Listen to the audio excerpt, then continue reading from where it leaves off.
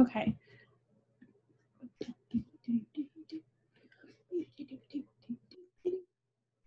Okay. Hi, guys. We're going to be talking about neonatal isoerythrolysis, which I'm now going to condense into NI. It is also known as jaundice-foal syndrome, which you'll see why later in the diagnostic stuff. Okay, so just a little introduction. Mostly what it is just a disease that affects newborn foals within the first 30 to 40 hours of their life. It's mostly caused by the ingestion of the mother's colostrum, and that colostrum to that foal is actually harmful, which is a lot different than what you would think. Normally, colostrum is made up of a bunch of nutrients, a bunch of antibodies, stuff that's supposed to help the foal build up its immune system and help it live in the first couple hours of its life. But with this disease, it's actually most detrimental to the foal. And I'll tell you why. Okay. So it's mostly caused by the inheriting of a different blood group than the mare. Usually when a stallion and a mare, they breed, they make a child, the child's going to inherit either the mare or the stallion's blood group.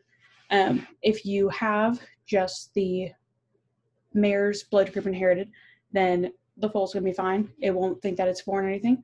If the stallion and the mare happen to have the same blood group, that's also fine. Usually those cases never come up as NI whatsoever, but the trick is when the foal inherits the stallion's blood group. If it is foreign or different to the mother, the mare will start creating antibodies within that colostrum that will attack the foal's blood group once it starts ingesting the colostrum from the mare when it is born. Most common blood groups are big A little a, big Q little a, and so they're distributed, sorry, the slide is so small, they're distributed from the mare to the foal, and from the stallion in rare cases. A deterrent would be breeding stallions and mares that are of the same blood group, which you could test for that, but that does become a little bit more expensive, so it's more easy to prevent or to treat than it is to try to test and pull money on that. And if you have different stallions and mares within your farm, they're all different blood groups, and you know it's going to occur. You also know if a mare has it once, it occurs with its foal once. If you breed that mare, there's a good chance it's going to happen again. Usually, once mares show that they can cause NI, it happens pretty much with a lot of their foals. So the pathogenesis is usually what happens within the last trimester. The colostrum starts getting formulated together, the antibodies and the nutrients and everything start getting formed.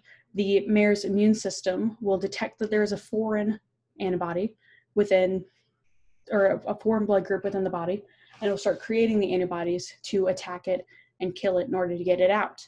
Now, the reason why these antibodies that are formed do not already kill the foal and cause a late-term abortion or anything is because these antibodies cannot pass the placental membrane. So they get to the membrane, they stop, they can't go through. So that would result in a very healthy birth, no abortions, like I said.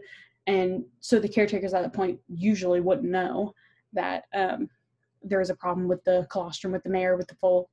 And so then the foal goes ahead and starts nursing. They don't stop it or anything because you're supposed to. And it absorbs the antibodies. And then the foal's red blood cells will start getting attacked by those antibodies. So usually you'll start seeing mild or severe signs depending on how long it is allowed to nurse. If you catch it pretty early on, it's pretty mild signs. If you let it nurse the full colostrum time period, it could be fatal, could cause death. So usually you'll see within the first 24 to 72 hours. And the reason why it's called jaundice-foal syndrome, sorry, good Lord, is that, so with the eyes, they start yelling, the whites around the eyes, the teeth and the gums start getting yellow too. And so that's one of the signs. Another one is they start becoming lethargic, they're weak, they don't really want to stand, loss of appetite, they lose interest in drinking any colostrum whatsoever, and then increased respiratory rate and increased heart rate. And then you can treat it. If you do find it, you can treat it. It does cost quite a lot of money. You can do blood transfusions with a matched donor to make sure you get put in blood groups that are of the same of the mares, so that the antibodies will stop attacking and we'll see that it's the same blood group. It's the same thing from the source. They said that you can do washed red blood cells from the mare. So you just put those in, and then it looks like the foal has the same blood group, antibodies stop attacking, then it becomes helpful. If you do have some of the mild cases, like I said, if you catch it pretty early on, you could do antibiotics and other medications. You could prevent if you do find it. One of the things before, you could test, like I said, mares and stallions. Usually, like I said, does cost a little bit of money.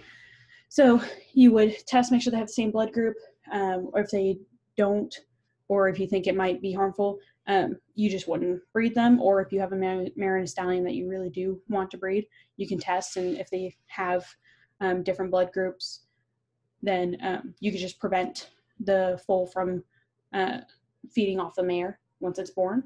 You would just give it alternative milk solutions. You can get colostrum from like Tractor Supply.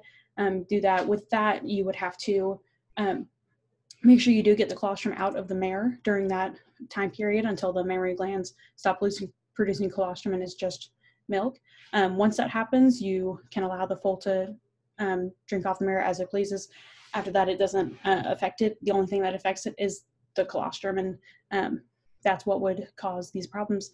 So, and also another thing that you can do is, like in the picture, you can put a little muzzle on it so they can stay in the stall with mom and not feel like it's being separated, and it just won't be able to milk off of it.